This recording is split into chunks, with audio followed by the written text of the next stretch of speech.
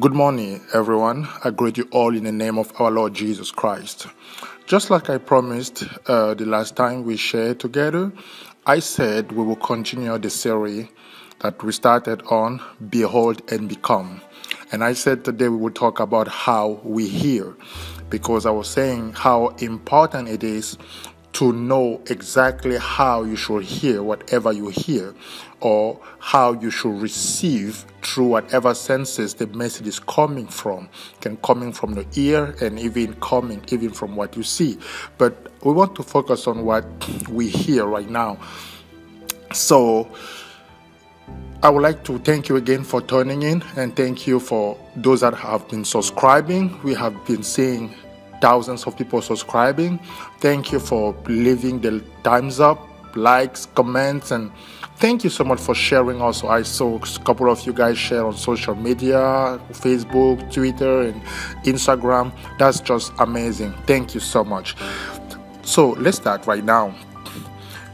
Jesus said, "Take care then how you hear, for to the one who has, more will be given. And from the one who has not, even what he thinks that he has will be taken away." This is from Luke chapter 8 verse 18. There is a way of hearing that will enrich you greatly. And there is also a way of hearing that will rob you completely. Prior to this statement, Jesus told the parable of the sower to illustrate some of the different ways of hearing. He likened the word of God to seed. Seed that is received in different ways and consequently produces different levels of fruitfulness. Now, I would like you to take note that when we talk about seed here, we are not just talking about the seed of the beans you can see. No, these are parables that Jesus used. So, to be straightforward, Jesus is talking about the word and your heart. So the seed represents his word, the gospel, and your heart is simply the ground where the seed is planted. So your heart has the ability to receive the seed or the word in different ways. And however way you receive the word, that will consequently produce different level of fruitfulness. I want to linken the progression of hearing, seeing, gazing, and touching that I mentioned before, so that we can understand exactly this parable and how this can affect our life. As the sower goes out to sow, some seed falls along the way on the path. It produces no fruit. For me, this speaks of casual, carelessness hearing. Someone who is not completely focused on what is going on because he just doesn't understand what is going on. The path is not ready for the reception of the seed. And to be also clear, I will say that that is a person that has never really heard the message, that have never understood what the gospel is. Because we can say today that, many people hear the word, many people hear the gospel, but it is not necessarily true, because when you present to people today the gospel of Jesus Christ, you have the impression that they have never heard what you are talking about, because people are used to, you will be blessed, you will be given this, you will receive a house, bring me this and you will receive this, and do this and you will get this. So we have been used to this gospel of interest, where God is interested in something that you have, and then now because he is interested in something that you have, you are also interested. So that becomes a partnership. I bring this and you bring this. I give you this and you give me that. So for me, when I hear that, I don't consider this as the gospel, because The gospel is not about what you can give or what God can give you. No, the gospel reveals what God has already completed in the person of Jesus Christ. So Jesus Christ is the package, the fully loaded package, including the Godhead in the package given to you. Not because of what you did, not because of how you look, not because of what you have, but simply because of His love and His eternal plan and purpose for you and for me. Praise the name of the Lord. So we need to completely understand that this is very important. So when we talk about the sower, we don't just talk about those that are out there and they receive the word and then they don't go to churches. No, we talk about even those that are in churches but have no knowledge of what is going on, what has happened in Christ Jesus, and what belongs to them already. Praise His name. So there is the seed that falls among the rocks. There is a bit of good soil there, and so the seed does sprout. But because there is no depth, it withers quickly. Often, in the excitement of hearing this gospel, the first response is, "What shall I do? How do I apply it in my life?" People want to move directly from first hearing this gospel to trying to change everything around them. No, that doesn't work like that, because it is vital to hear in such a way that what you hear starts changing what you see. Otherwise, the excitement might be short.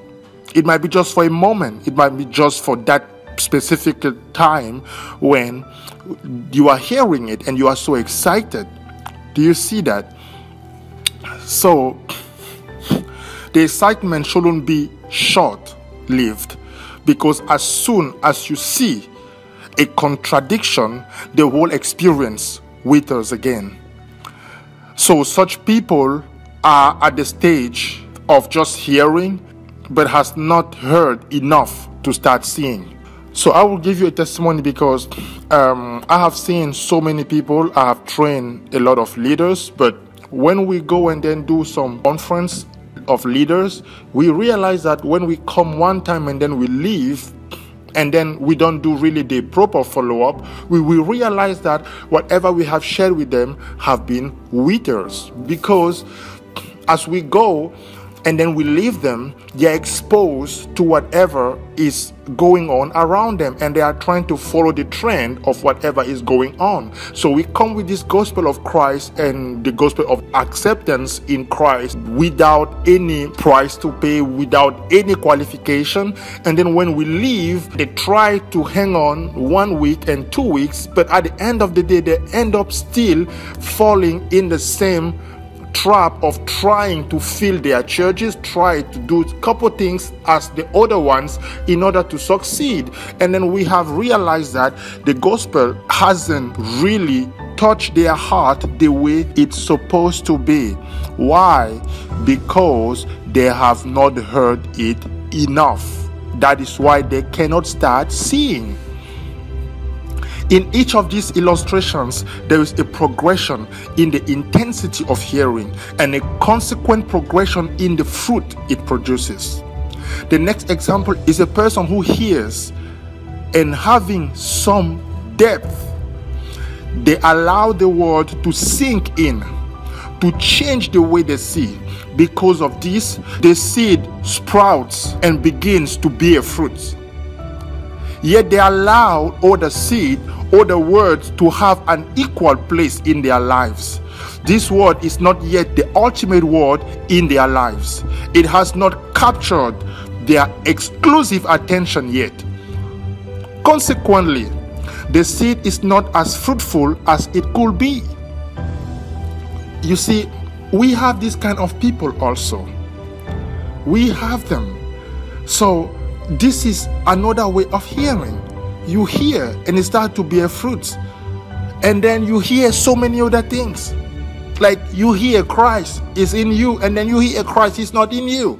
Until you prove that you love God. So you hear Christ is inside of you, and then you start enjoying his life, enjoying the relationship he has with the Father in the Holy Spirit. You just start to enjoy, and then the next day, the next preacher come, and then you jump again and say, hey, Christ is not in me. I need to give a tithe. I need to give this. I need to do this. I need to do that. So you fall again in the same problem.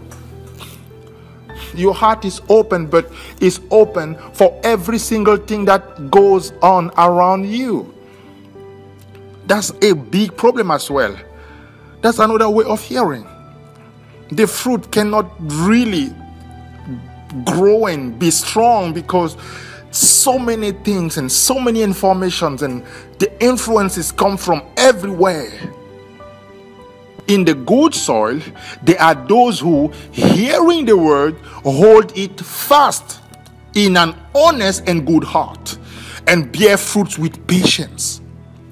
This is the person who hears and embraces what they heard. This is a way of hearing that captures the person's heart. Embrace this word until you find yourself inescapably embraced by it. The soil does not have to make the seed grow. The seed sprouts and grows of its own accord. The soil simply needs to provide an environment for the seeds to remain.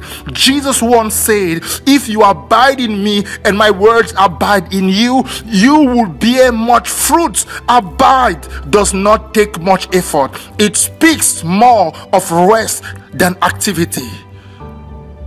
It doesn't speak strive, fight, and make it happen. No, it is rest. To abide is to rest.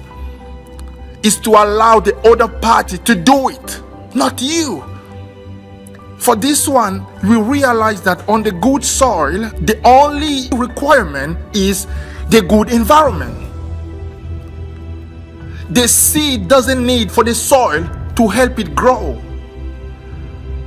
And the soil doesn't need to be from a specific race, a specific country, a specific size, or I don't know what, but the seed does not need anything else than a good environment. And what is a good environment? It's an environment where you don't allow other things to come, and then you open to this gospel, you open to this gospel, you open to this gospel, you open to you open to every idea from every single person. As we talked yesterday about the translation, the revelation does not come from the translation you read, because the Holy Spirit is the only one who reveals Christ inside of you and reveals you that you have been placed in Christ. This is the work of the Holy Spirit. So when you open to all those ideas of different people, your favorite preacher, your favorite pastor, all of that influences something inside of you. You become confused because the fruit has been planted inside of you. The seed is inside of you. The gospel is inside of you, but you are open to so many ideas, so many theories, so many doctrines, and that will not help you. So my message this morning is to tell you, do not be open to every single seed. You don't need everyone. You don't need every kind of seed. You need the one that the Spirit already placed inside of you. And that seed doesn't need to be placed by someone. It doesn't come from the outside and then no. I'm not talking about something coming from the outside. Yes, you hear the word of Christ. Yes, you hear the gospel, but that gospel does not mean that you are receiving new seeds all the time. I want to make this clear. You are not receiving seeds every single day, like all the time. No, what we do, or what you are doing right now, listening to me, you are simply allowing yourself to discover the seed that already is planted inside of you. That seed is alive in you. It speaks to you. It is right inside of you. The gospel is walking, breathing, living in you already. A minister of the gospel unveiled to you what is inside of you.